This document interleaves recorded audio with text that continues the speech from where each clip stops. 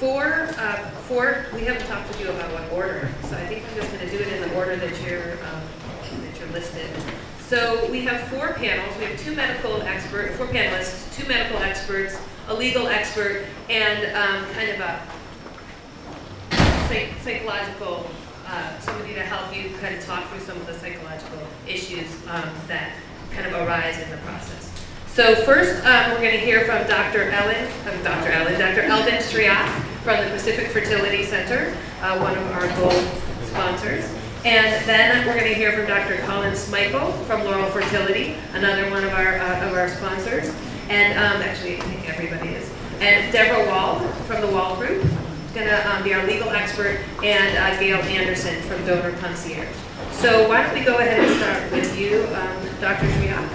You don't have a presentation, right?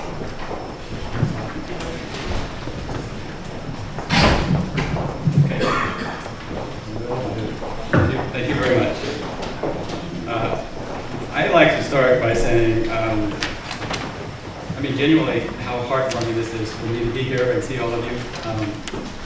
This is my career, and I love doing what I do, and I've done it for 30 years, but it's also very personal to me. When I had the first role of having some authority in San Francisco 20 years ago, I organized the first conference on colonialism parenting to try to extend the realm of acceptance and communication. And to see that it's turned into this is just wonderful. Thank you for everybody, but there's a lot of people that have been pioneers. You can follow their paths now, and you're learning so much more, so it's wonderful. The process can be daunting, but I think there are so many opportunities to have assistance through this process. It really is a team of many different players. You're now getting used to hearing about the different parts of this puzzle that you're going to put together. And I think I represent the medical part, and I want to get into some of that, of how we can help be some of the pieces of that team that's put together. I've been doing this for a long time, IVF for 30 years, ALS and parenting for almost that long. And the process, I think, now is being refined to a place where it's still daunting, but it is very efficient now. Success rates are the highest they've ever been. And I think there are many opportunities to do it very personalized now. I went through the handout that you have that this about how do you pick a medical program, and I think that's a good list of questions that's on there. To start with some of that, I think I will get to, but I want to just go on the designated topics of how do you really decide who the egg donor is going to be and who the parts of the puzzle. I'm a very big supporter of gestational surrogacy. I think traditional surrogacy is often problematic. I know Deborah will talk more about that. In terms of the relationship with the donor, I think that it's really quite personal. I am very open to a recruited donor that's either anonymous or open. I am very open to a relative.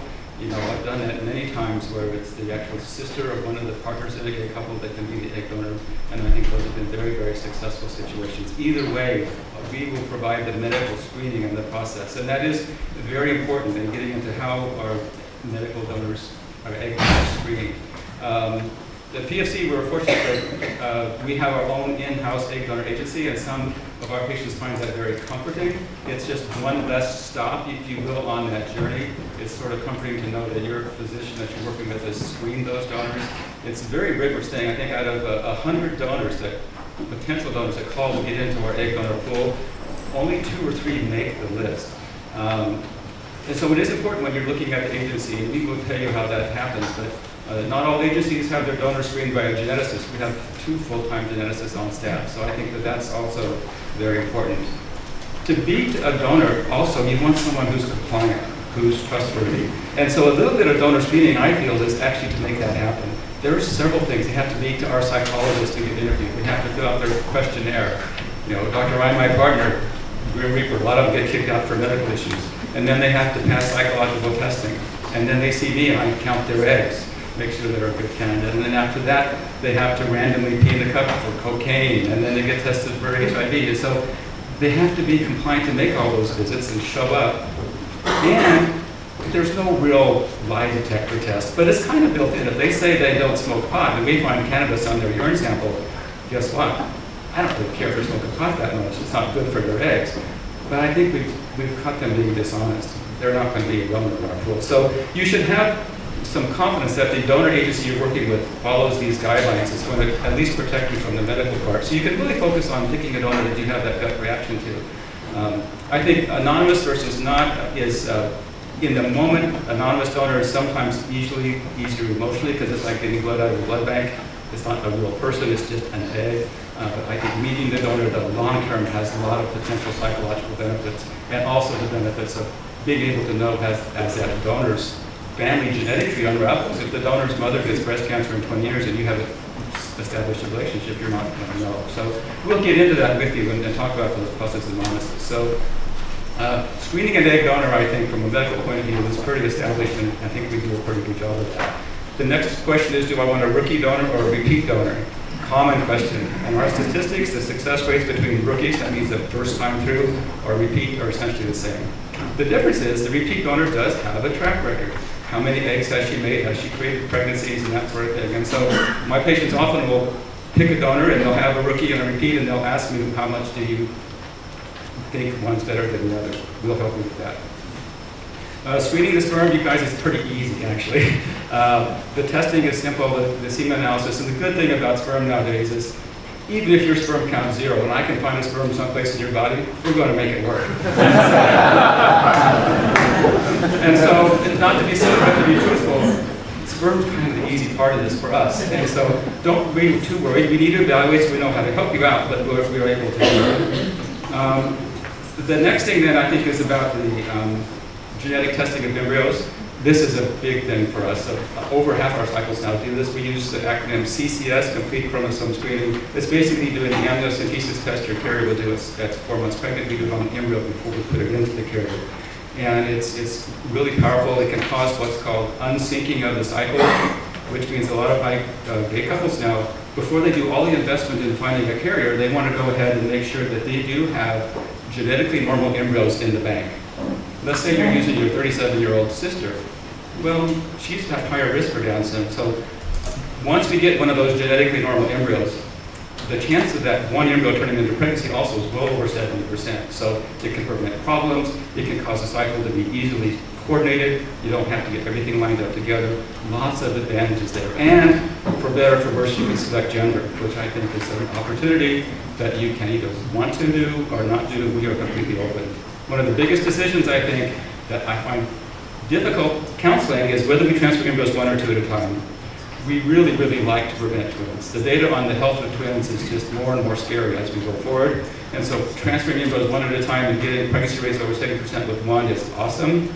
But I know how much it costs to go through a carrier again for your second baby. It's a tough, tough decision. We will go either way with you. It's your choice. We'll try to help you. I think I'm about done, and I think the last thing I want to talk about, I was at a conference like this a few years ago with providers, parents, and children, like they just mentioned, that were made through this way. And a little 14-year-old girl is at my table, and she raised her hand. I want to tell you about the love and birth story.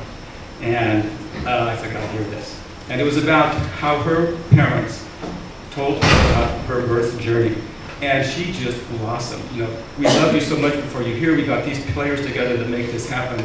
She heard it from 3 years old. And I think it's beautiful. And I think you'll all hopefully have that loving birth story that she'll share with your family sometime. So I'm done, and I'll be around for the rest of the day to ask questions.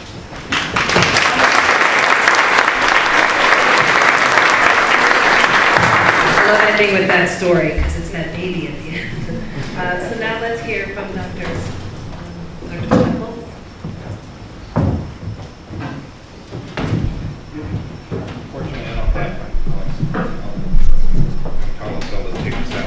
and I don't have that story, so therefore I'll hopefully try to provide some information. And the task I have is basically how to select a surrogate.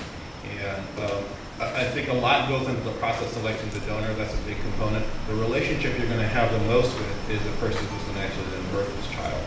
And that's a 9-month relationship, so therefore that's a really important one to kind of understand. And as Dr. Schriock talked about, you can select relatives to be surrogates as well. And we'll go through the process of screening and making sure that that surrogate is going to be someone who's going to be a really good candidate for that relationship.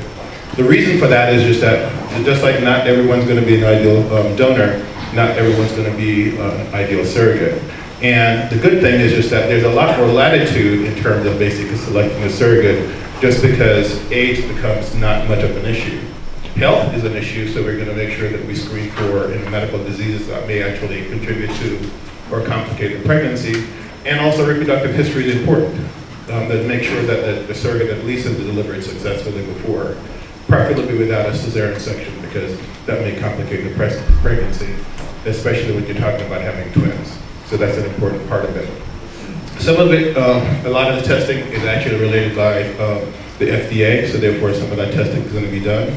But the process of making sure that the uterus, is going to be an important part to screen. At every screening test, wherever you go, you're going to actually have that surrogate be evaluated by either a hysterosalpingogram, or more commonly, what we call a saline sonogram or sonohysterogram, to make sure the cavity is clear, there's nothing that's going to basically impact the implantation of pregnancy. After that, what we're going to do is to synchronize the cycle, and I agree with Dr. Schriock that, especially in terms of doing the genetic testing, you can actually separate those events in terms of basically creating the embryos, making those ones that are normal, and then transferring the embryos. But many people still choose to do the cycle where you're creating embryos and transferring them in a fresh cycle. The chance of success may or may not be as high, only because you don't know as much information. So therefore, when you're transferring a single embryo, that's great if it's a genetically normal embryo. But the concern is right about the fact that if you actually have more than one normal embryo, and this, I realize that I know we're not talking about money, but cost is always a factor that contributes to it. And everybody says, I'd much rather have twins. It's a great thought, but as Dr. Schriock talked about, there's some consequences to that as well. And we want to make sure you know about that part of it. As far as the pregnancy rates and success, a lot of it has to do with the eggs themselves. So as he talked about, if you're using an older, either friend, shared relationship, or an older relative to be the egg provider, then the chance of success may not be as high. With known or young donors, then you're going to have a great chance of success. So therefore, that's the most important thing. So the important part of that factor, and one of the reasons why everyone looks forward to basically helping couples, is just that you're the perfect candidate. Loss of sperm not an issue. Young donors, and a proven woman who's going to get pregnant. Can't get better than that. Not as great a story as the one that delivers, but one I can end on.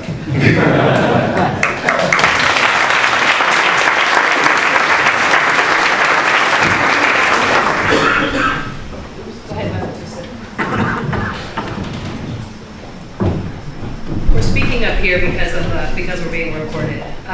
So that was, you get extra points for going under time. That's amazing. So next we're going to hear from Deb Wald.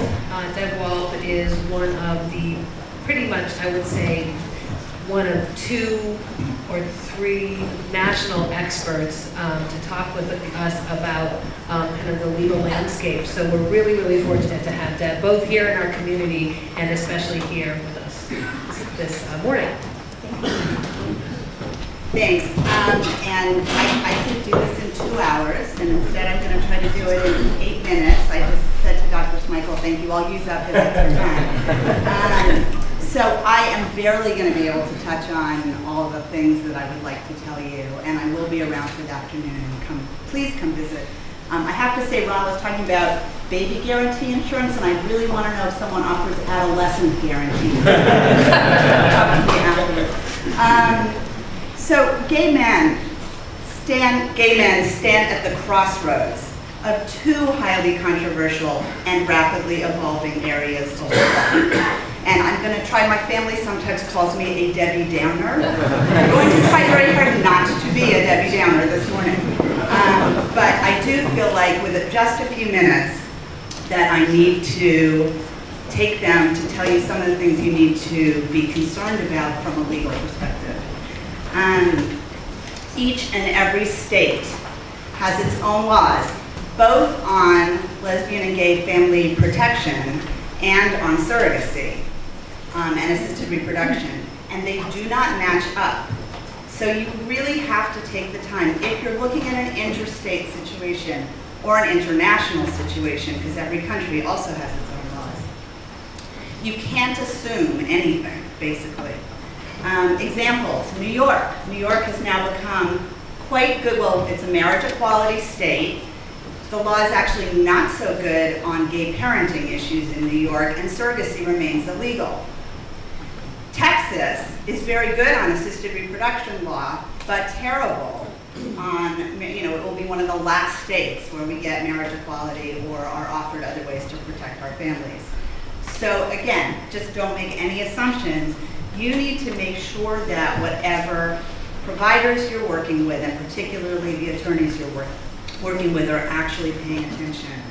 And if you're working with an agency before you're working with an attorney, that they're paying attention when they're matching you with a surrogate. I had a wonderful gay couple who I worked with who ended up matched with a surrogate in rural Kentucky.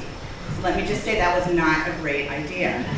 And the agency they worked with had been working with gay families for years and promoted themselves as a gay-friendly agency, and yet they matched a gay male couple with a surrogate in rural Kentucky. So enough said on that. Honestly, 20 years ago when I started doing assisted reproduction law in the lesbian and gay community, there were, you could count us on one hand, the people who offered these services. Now, it's amazing. There's so many attorneys, there's so many programs, there's so many clinics who welcome our families and want our business. And that is a wonderful thing. And I just, again, my Debbie Downer moment, I just need to say to you, please make sure people want our business. And you need to make sure that they're walking the walk as well as talking the talk. And I say that with real respect. I don't mean to be rude to anyone. The reality is it's very easy at this point to think that acceptance means treating us just like everyone else. Gay men having babies can't afford to be treated just like anyone else, because you have a particular set of medical issues and a particular set of legal issues that aren't like the heterosexual couples who come through the clinic or the program. And so we need more than that. We need someone who actually understands the differences, as well as respecting us as much as anyone else. I also have to warn you, I spent the entire day yesterday in a closed-door meeting called by the National Center for Lesbian Rights to address the continuing challenges with protecting parent-child relationships post-marriage equality. We're up to 36 states where we have marriage equality, and a lot of people think that that means we've sort of won full family acceptance in those states, and we haven't. So again, I don't mean to be raining on parades, but just be careful. I have a wall covered with baby pictures in my office. This is the part of my job I love most. We tried to do this conference ourselves at OFC maybe 3 years ago. That was about 5 years ago. I think there were 30 people in the room, and we were so excited. So I can't even tell you how wonderful it is to see you all here today. So all I want for you is... That is like such a...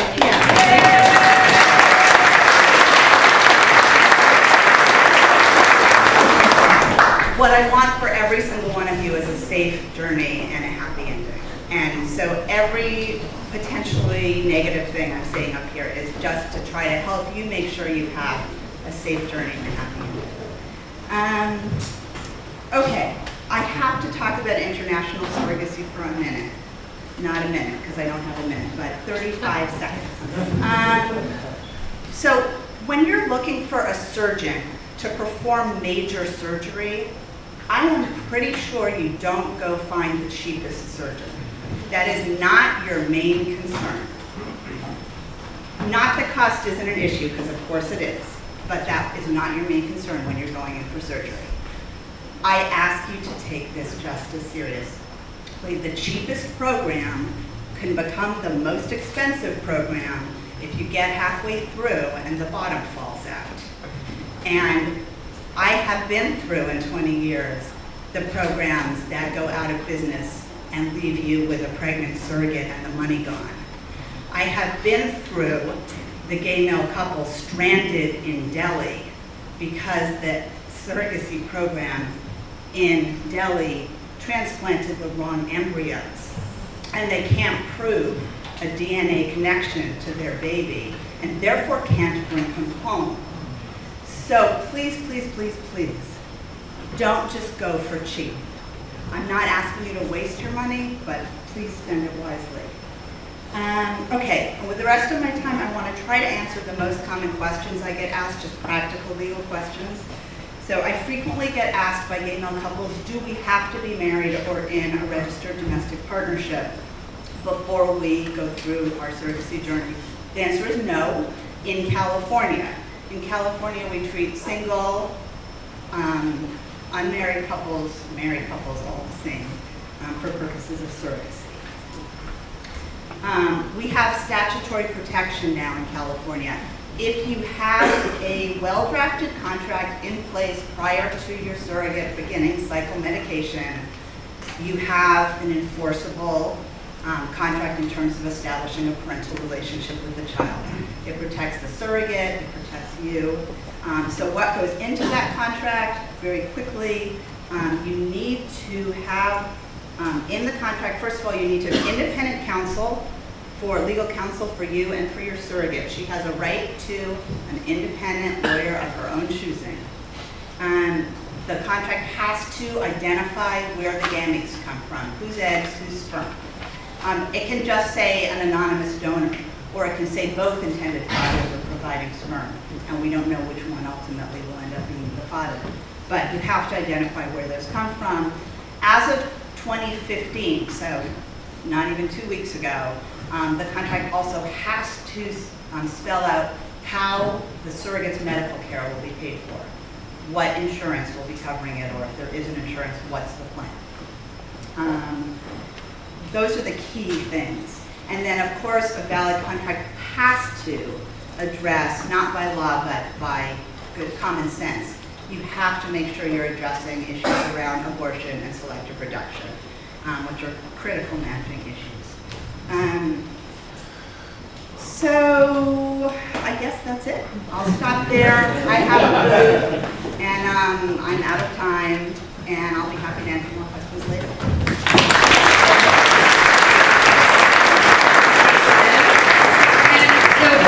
I think we're right on time, and our final expert to speak is Gail, who is going to talk, who's a counselor, who's going to talk with you about some of the supports that are available and some of the things you might want to consider. Access it.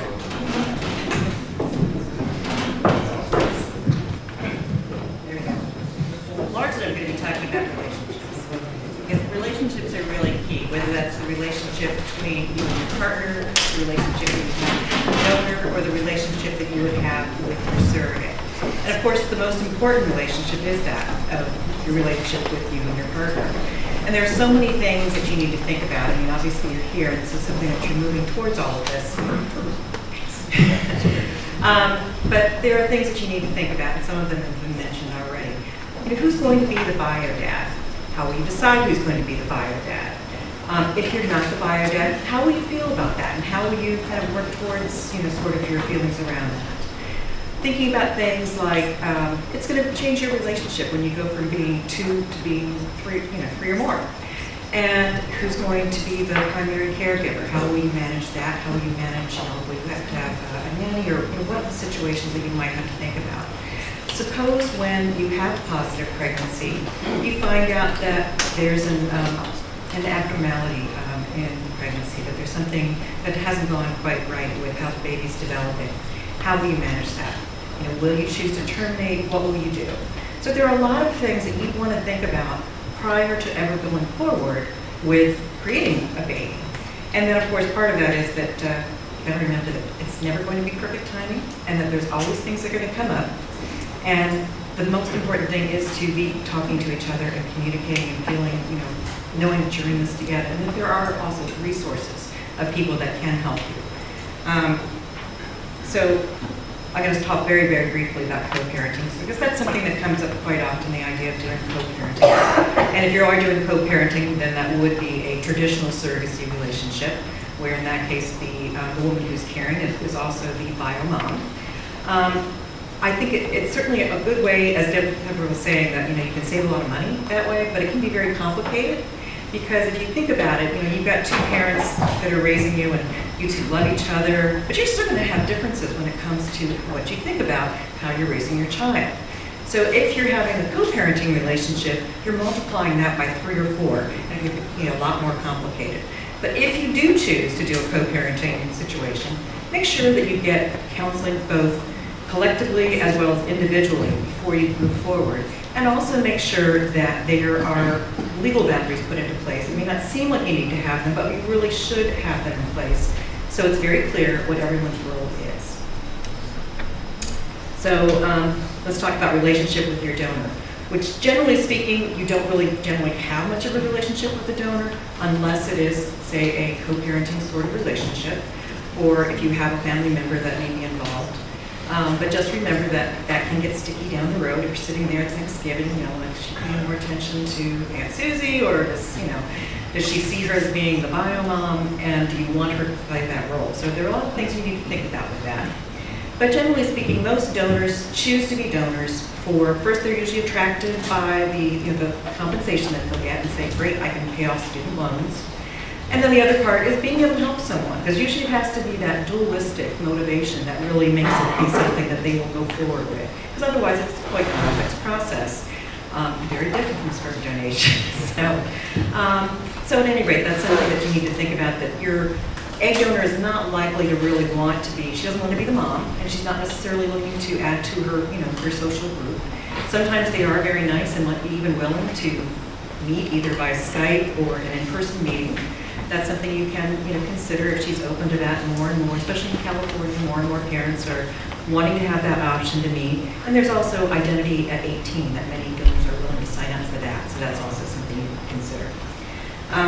So finding your gestational surrogate, we're not going to go into a lot of detail on that, but in terms of doing it independent, I sort of say don't try this at home because it really can be fraught with lots of different pitfalls.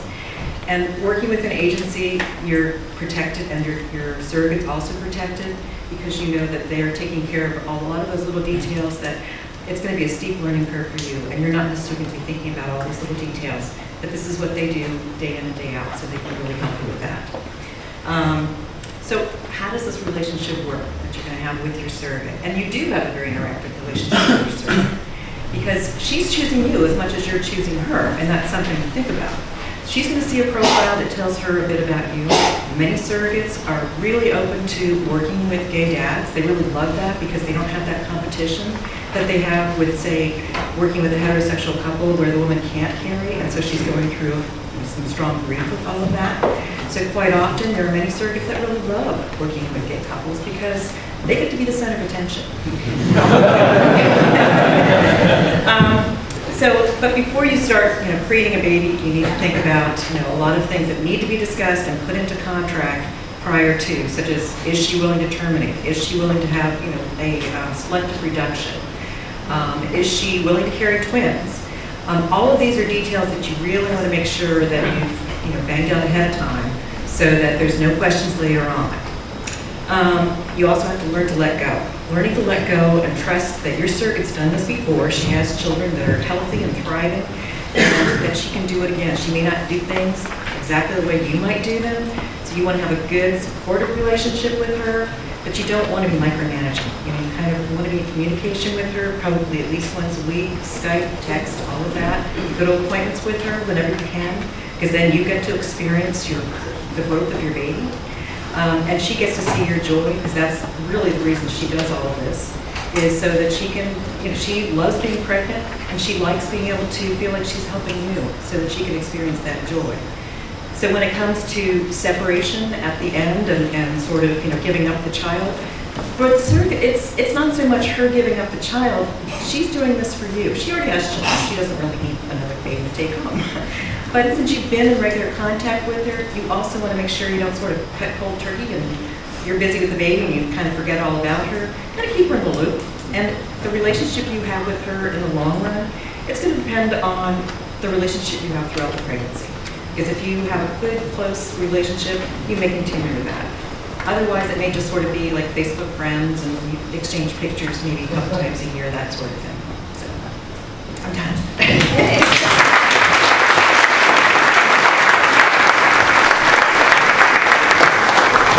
Very narrow path there. So that's great. I want to thank all of you, and thank you all for being on time or even under time, because that allows us more time for some questions, more questions and answers. So you guys, I think, all have, Gail, there's one more microphone. Maybe you want to bring that even closer to you. So who has questions? We have now about 20 minutes for questions. So if you have a question for any of them, or I think even if they're ones that that Anthony and Ron can answer, that's good. So what is if you could just stand up and say your name and what the question is. You don't have to say your name, just stand up and ask the question. All right, my question relates, I think, mostly to the two doctors that are here, and maybe for another panel. In the earlier panel, there was mentioned that some of the agencies or the companies involved also have prospective parent screening. What are some things that are involved in that process?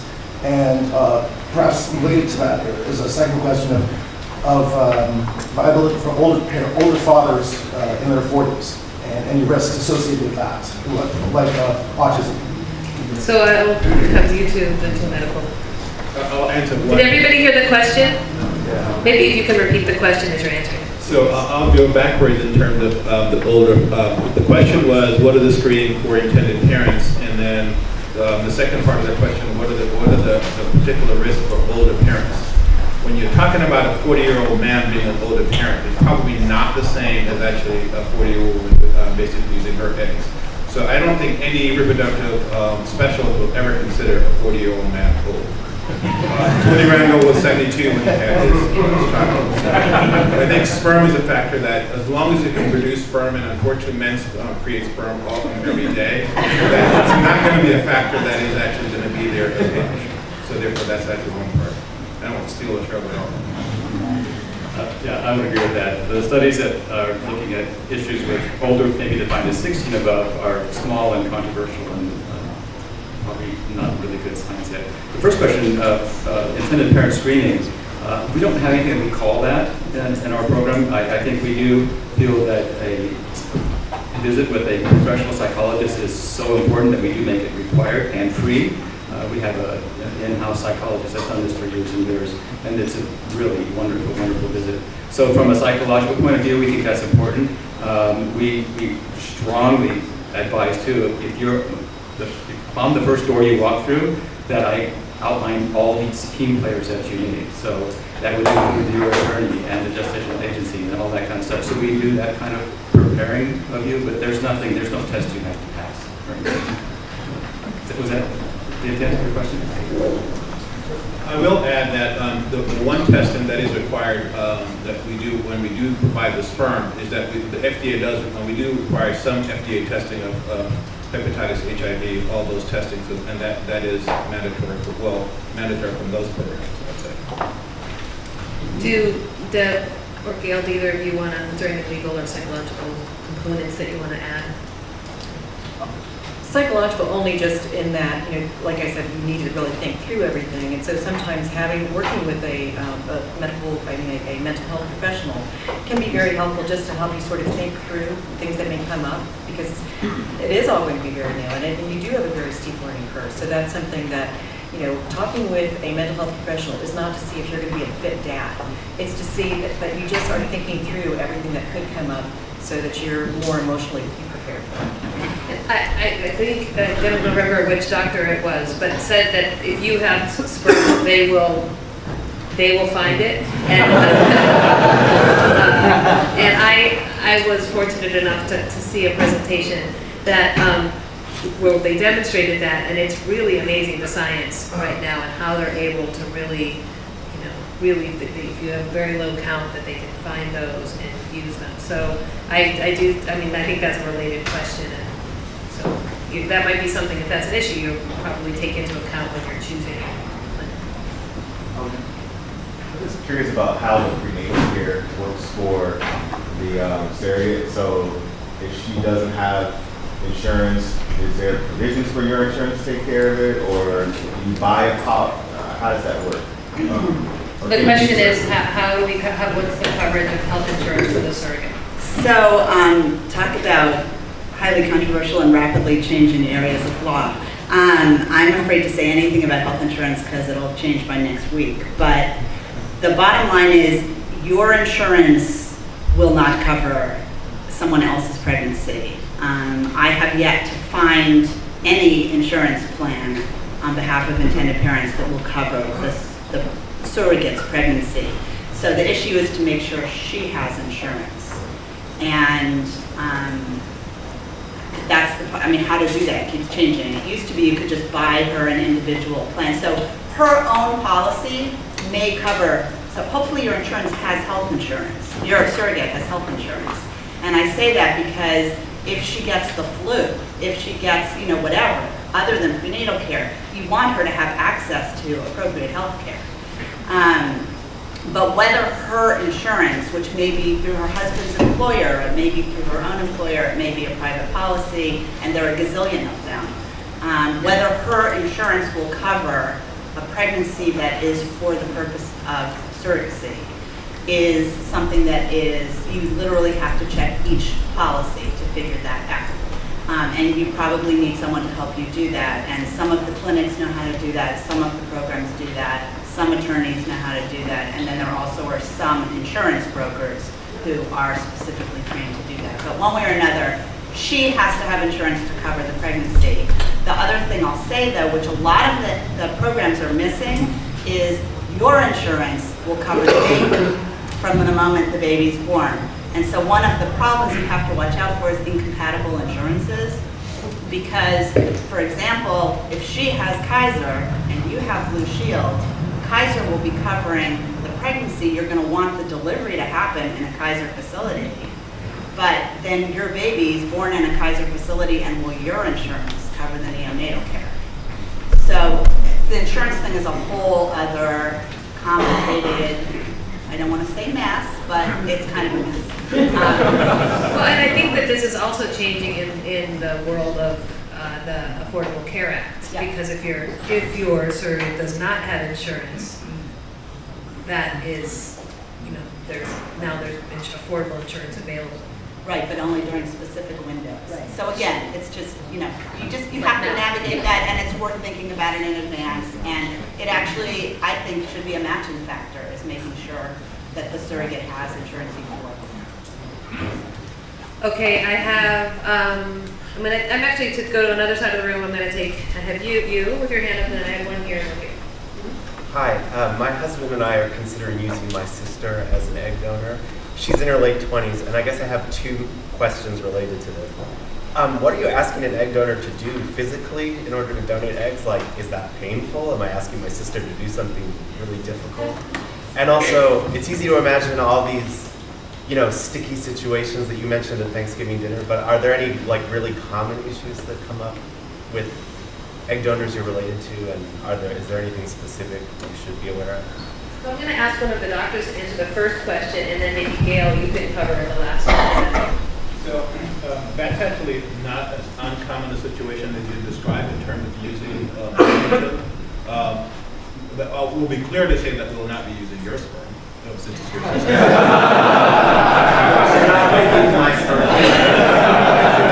Because no one will do that. But to say that, you know, what we'll do is to walk through and talk her through the process of what comfort to discomfort she may experience, and especially since, you know, she is a relative, walk her through all the things that she needs to consider in her own right in terms of basically becoming a donor and providing this gift for you.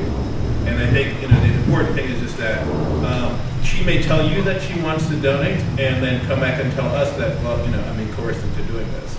So therefore, it's a complicated issue where we actually have, you know, her talk to someone independent of you, so that we know that she's actually committed and is providing a true gift and actually has that in mind. Then we'll go through a lot of the medical issues that you may go through. You're right, there is some, it's a minor surgical procedure, but it's a surgical procedure nonetheless, and she is going to be taking some injections to stimulate her ovaries. So there is some discomfort from that, but it is a relatively short period of time that she'll go through this discomfort. So most patients will actually go through that. Gail, do you want to? Yeah, just very briefly, I think that every case has to be kind of looked at individually. Because it could be that you have this great relationship with your sister, and it may wind up being just a really nice situation. But I do, like Dr. Smikle said, it's really important that she get individual counseling. Because what happens quite often, whether it's your sister or a friend that you ask to be part of this equation, they're really flattered, and they really they feel so good about being able to do something great to help you, but they haven't always thought through how they're going to feel about this in terms of their own kids, or suppose she doesn't ever have children later on. How strong a role is she going to be playing in your child's life?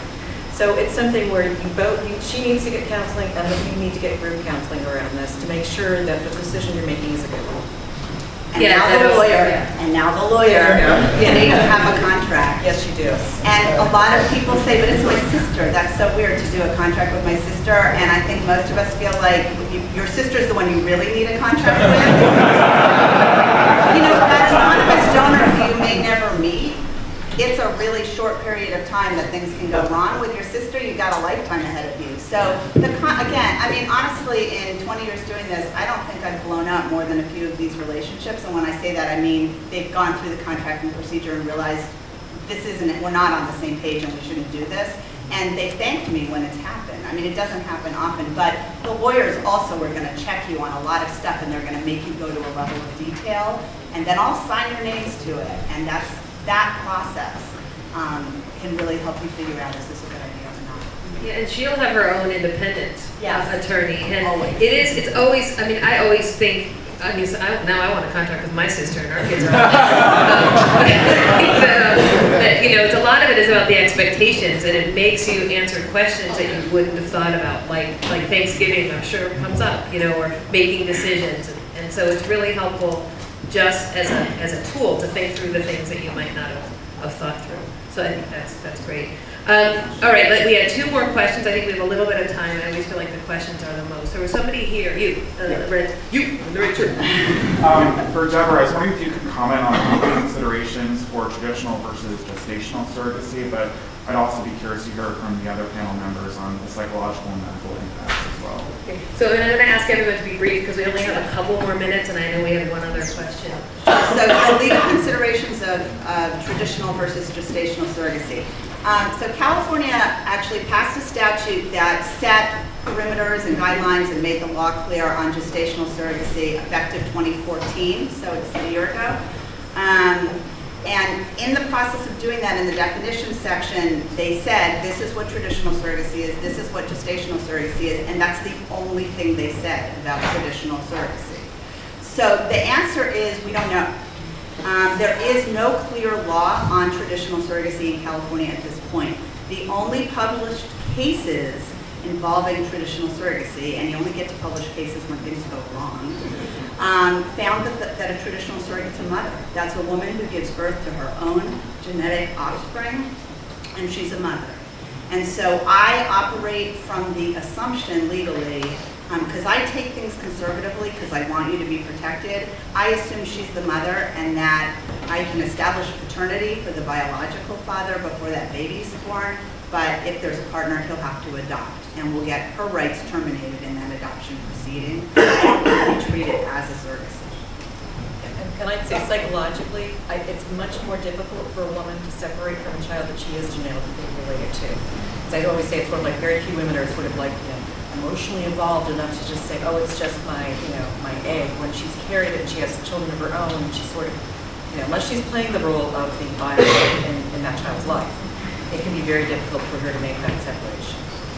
That said, if I could say one sentence more, there are some experienced surrogates who don't want to go through the surgery anymore. They don't want to go through the medication anymore. They would rather do it traditional. And I have seen it work, but you have to be so careful because she gets a choice that she doesn't have if she's a gestational surrogate. Yeah, and I think that makes the difference. If she's a repeat surrogate, she has a different perspective. And one of our parents who's going to be here this afternoon actually used a gestational surrogate the first time around. They had a very close relationship as a family, and then in the second round for their second child, she did traditional surrogacy with them. So it's, I think one of the things that's great is having the opportunity to just talk with people who have had different experiences. And I wanted to mention on this question and on the question, particularly about the family members, I mentioned earlier that we have this, this program coming up on the 31st about how to talk with your kids about their donor origins, and I think part of that, some of that conversation will be in both ways, both with sperm donors as well as surrogates, when you have involved a family, because that's not unusual. I think we had one more here, and then we'll see if we have time. Oh, we've got lots. Let's try to get a couple more in. I think we have about 5 more minutes. Do you have any specific recommendations about where one is a U.S. citizen and one is a foreign national, a permanent resident, and the ability to travel to other countries or other places or even other states, and what your rights are or risks? And then, as a separate question, you mentioned Affordable Care Act. Are things getting better as a result of the Affordable Care Act for surrogates to be able to get insurance at more affordable rates? So citizenship status is irrelevant to anything we do in California around establishing your rights as a parent to your child. If there are immigration issues, I would be referring you to highly competent immigration counsel to help you figure that out. But as long as the fact that you're going through surrogacy to become parents won't matter to that, hopefully. You'll be parents, and so your ability to travel with your child, you have to follow the rules that parents have to follow about traveling with their children, but there won't be different rules. Another country not recognizing marriage, for example. So again, the issues, it's a much bigger conversation, and I'm not trying to minimize the immigration issues for same-sex couples, but I can't possibly do it in a minute.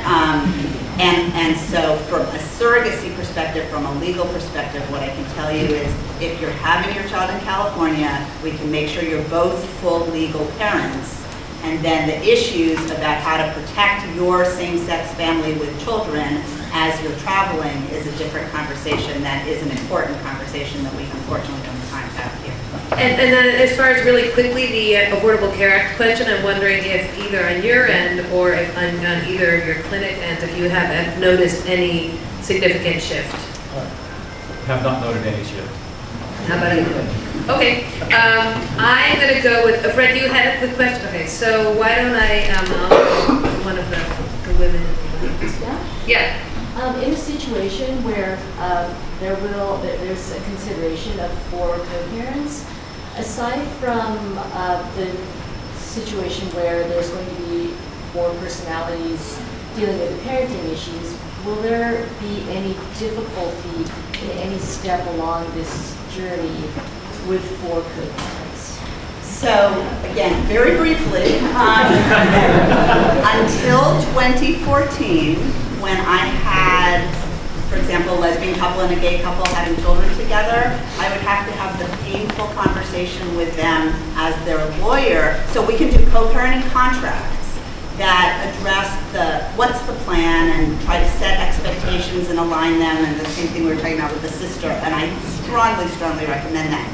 But from a strictly legal perspective, I would have to have the painful conversation of pick which 2 of you are going to have legal rights. And I've seen it in every version. I've seen the biological parents be the one with legal rights. I've seen the lesbian couple be the ones with legal rights. I've seen the gay male couple be the ones with legal rights. I've seen, one biological parent and then the other one's partner. So I don't care what the answer is, but you had to pick 2. Effective January 1st, 2014, California now will recognize that under rare circumstances, some children do have more than 2 parents. And we've been given a pathway to do that legally. It's very new, and so again, it's a longer conversation, but we have the possibility now that in that situation, if it's done well, you could all 4 be legal parents. Which is really new, and I think California is the only state in the country right now. It's the only state that has done it by statute. There's some scattered case law in other states. So I'm going to take one quick question more, and I know there are more, and go ahead. So I'm probably way ahead of myself, but could you comment on the breastfeeding or providing milk? No, so how open are usually certain mothers to it, and is it recommended? Well, it's recommended. It's great if you can, if your surrogate is willing to pump breast milk. That's what often is the case, that you get a surrogate that is willing to. But that's something, again, that you talk to her prior, in the very beginning, and you have that put into the contract, that she's willing to do that. And breastfeeding is usually not recommended just because it's such a hard boundary to cross. That's an incredibly intimate experience for a woman to breastfeed a baby, and I think it's asking a lot of your surrogate to be able to breastfeed and not bond with the baby. It's usually not, yeah, I was going to say, it's usually that they pump and they deliver bottles. Yeah, they're not nudging. They're not